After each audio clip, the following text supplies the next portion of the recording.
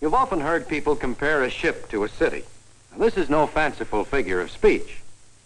Take most of the activities of a busy town and most of its male population, pack them aboard a naval vessel, and you've got a condition of pure reality. Whether it's work or worship, eating or sleeping, or being entertained or keeping clean. This is life being lived by a concentrated population. That very concentration sets up problems.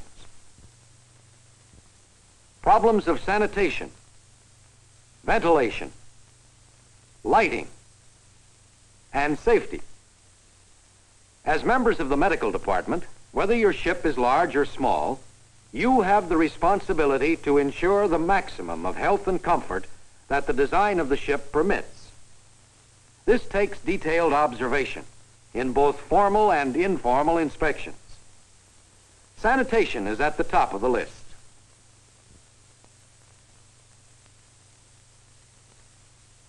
Everybody likes to live in a clean home. But there's more to inspection than just looking to see if things appear to be clean. At a superficial glance, this berthing compartment seems to be clean. Maybe it really is, but you've got to look close to make sure.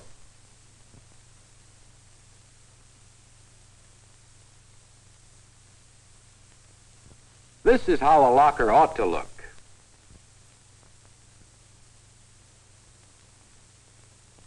Although neatness doesn't necessarily imply cleanliness, the chances are that a man who keeps his gear as tidy as this keeps everything else about him clean as well. On the other hand, this may be a clue to other problems.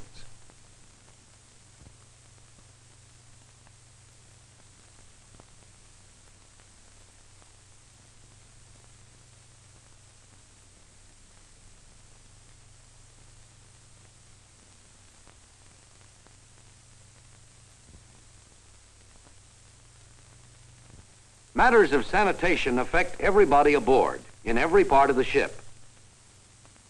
Thirsty? Even a fixture in constant use by many men doesn't have to look like this. There's no excuse for the butt in the first place. As for the rest, what's obviously needed is frequent cleaning. Here is a well-kept head. The deck is dry, valves are working properly, there's no trash lying about. It looks fine. But is it really? A place that smells bad isn't clean no matter how it looks. Whoever cleaned up in here apparently swabbed the deck around the fixtures and just kept on swabbing and smearing. Hard to reach places like these demand extra effort.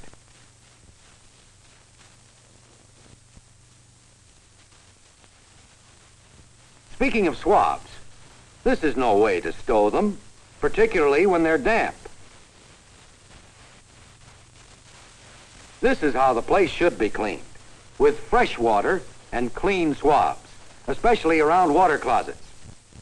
But swabs and water won't stay clean throughout a job of this kind.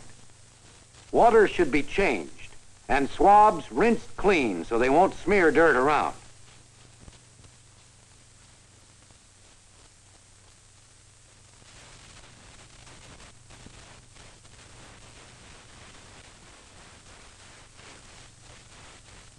And just as important, swabs must be cleaned after use. Then they should be dried outside in the fresh air.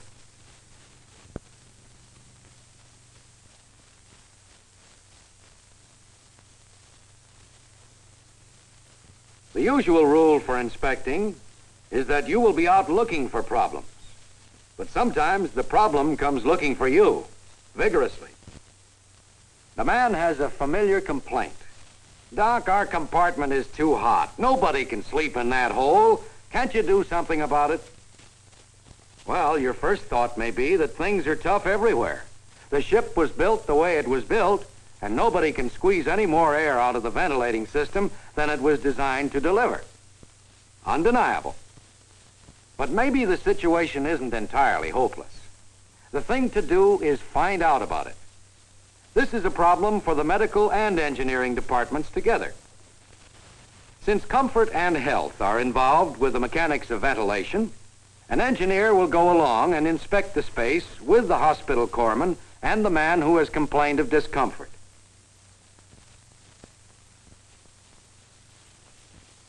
Sure, it's hot and humid. The man was right. There doesn't seem to be any circulation of air at all. Even a man lying quiet gets in a sweat. What can you do?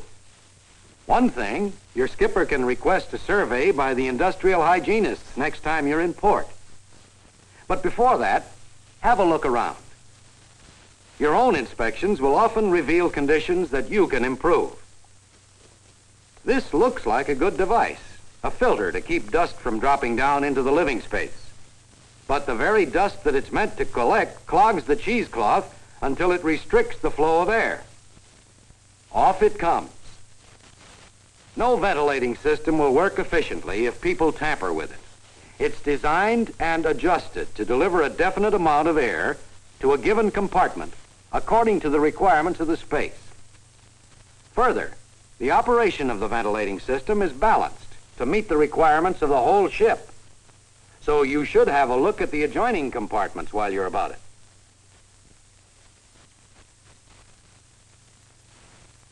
Now, here's something. Sailor-made ventilation. Nice for the man who sleeps here, but not for the one he's taking fresh air from, in the next bunk or even in the next door berthing space. Somebody will be getting the word from this engineer. Looks more comfortable now, and your efforts will be remembered. Maybe it isn't always this easy, but certainly there will be times when you can correct or improve a condition of discomfort. Certain spaces aboard ship have special ventilation problems. The laundry is one of the hottest working spaces aboard, one where extra fresh air has to be pumped by the ventilators. Yet it has a way of clogging its own exhaust. Lint from the dryers. The stuff has to be frequently removed or it will clog the exhaust gratings so that almost no air can pass. When you find such a condition during your inspection, often just a word will suffice to get it corrected. Of course, the fire rooms are the hottest places of all. Here, it is impossible to maintain temperature at a comfortable level with relation to the temperature outside. Special fresh air ducts are provided to give spot relief. It is essential to health that these be kept in top condition, and you should be aware of the possibility of heat stroke in engine and fire rooms. Most below-deck spaces in a naval vessel have to be artificially lighted. Efficiently lighting them is as much of a problem as ventilation. When you hold sick call, you want the best light you can get. You couldn't do your job well without it. If you were inspecting your own sick bay, you'd insist on the proper lighting for the purposes of the space. This same idea applies everywhere else aboard. For recreation in off-duty hours, the light should be sufficient for comfort. The problem here isn't so much a lack of brightness as a condition of inconvenience. You probably can't correct it, but as a result of your inspection, your ship can request an industrial hygiene survey. Many ships have had individual bunk lights installed. Proper lighting for the purposes of the space. You'll often find special lights on various pieces of equipment within a space. It's easier and safer to do a job like this with the proper light. Another point to notice in your inspections is the lighting in spaces adjacent to brightly lighted ones. The eyes need time to accommodate themselves, and a man in a hurry might not have time to wait. This business of adequate lighting is very closely associated with shipboard safety. You will certainly recommend brighter lights in this passage, within the limits of darkened ship requirements. You don't have to be making a formal inspection of safety matters to run into a condition like this. Maybe the old hands will tell you that slack chains are a condition of life that you get used to. But when GQ sounds, nobody's got time to risk his neck.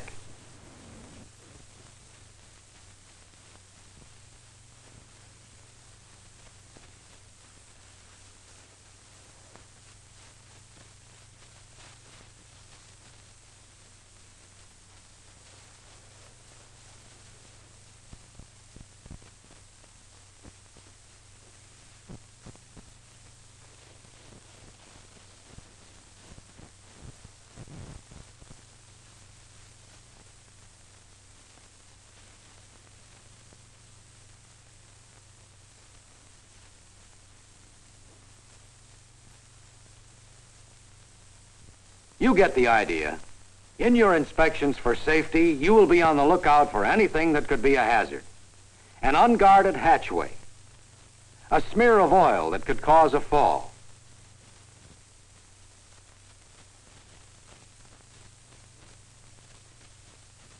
luckily for you, someone already caught this one. Now, so far, we've been looking at each of several shipboard spaces to emphasize each of the aspects of inspection separately. When you make an inspection, however, you will apply the practical plan of inspection for sanitation, ventilation, lighting, and safety together in each of the spaces you visit.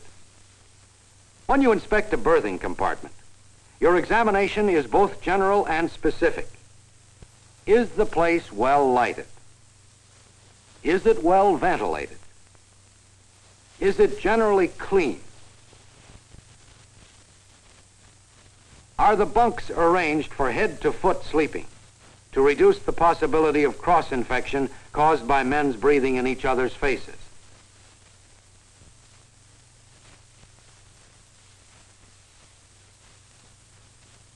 Are the mattress covers clean? And the bunk bottoms? This is a place to look for bed bugs along the canvas seams and lashings.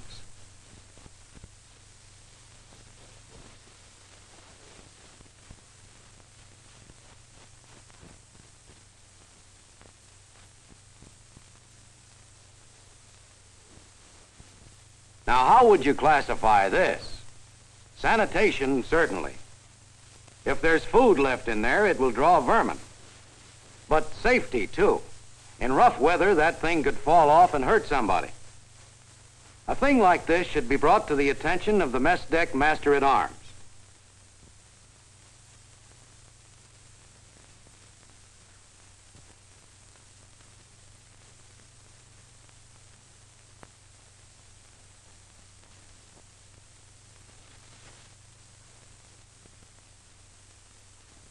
We are purposely omitting from this film the inspection of galleys and associated spaces. Inspection of food storage, preparation, and service are covered by other pictures in the series. Sanitation is the big thing in showers and washrooms, though of course they must be well lighted and ventilated too. While you're looking to see that the equipment is clean, test the faucets and see if there's a waste receptacle. If not, there will be soap wrappers and razor blade packages thrown on the deck and in the toilets. They say a man isn't safe even in his own home because he can always slip and fall while bathing. A slimy shower deck is a deadly weapon, especially when the ship is rolling. Such a hazard should be removed immediately.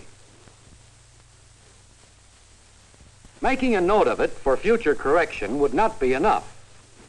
The right way to go about it is to send for the master-at-arms or section leader.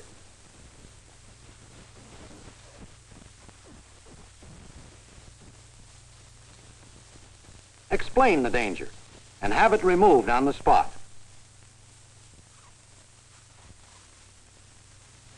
The barber shop should be as clean as your own sick bay, and the barber himself as clean as you are when you hold sick call.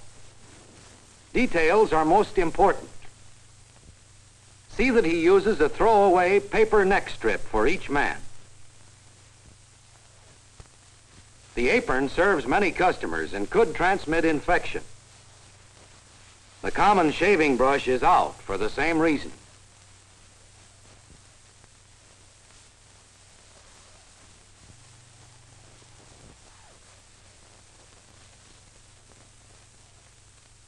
Combs are used for more than one customer, but between uses they should be kept in a sanitizing solution which is changed daily. Also, they should be frequently cleaned with a detergent or ammonia water. The powder brush is no safer than a shaving brush. The barber should use a clean towel and use it for one customer only.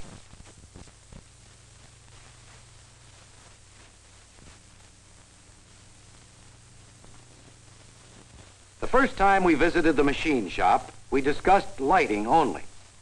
But in almost any workspace, you can find several aspects of your inspection responsibility. On a large ship, you'll find a dozen or more small private coffee messes. They can present a bad sanitation problem unless they're well organized, as this one is.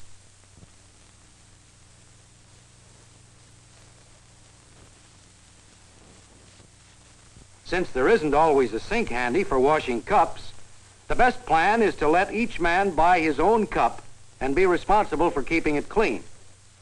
This reduces the chances of contamination and infection.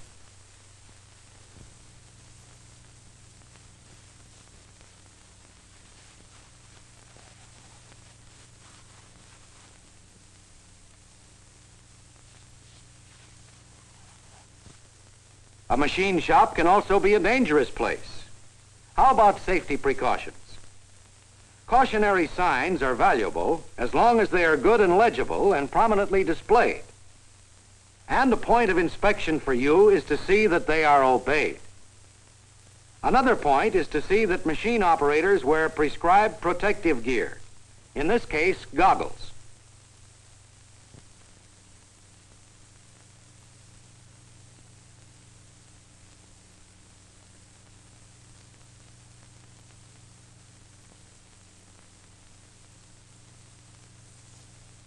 Beside the normal requirements of ventilation, a space of this kind has at times a very special requirement. And here the conditions of safety and ventilation become one. If it weren't for the exhaust blower to carry off toxic fumes, you could bet on seeing this man in sick bay before tomorrow.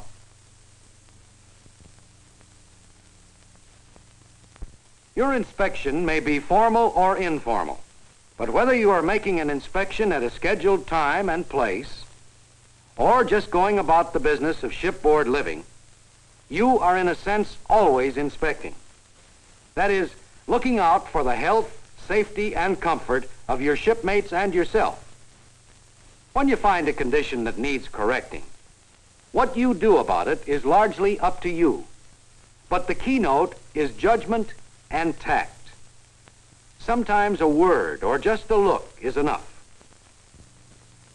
Another time, you may have the opportunity to improve the general well-being by responding to a complaint. Often you will make note of a condition that must be reported to other authority for correction, like inadequate lighting in a certain space. And sometimes you will have to request immediate action, as in the shower situation, where safety was involved.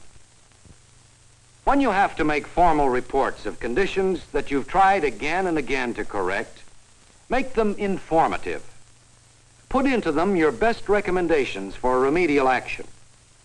In brief, make your inspections conscientiously and follow them up. Then you will have done your best to ensure good conditions of sanitation, ventilation, lighting, and safety aboard your ship.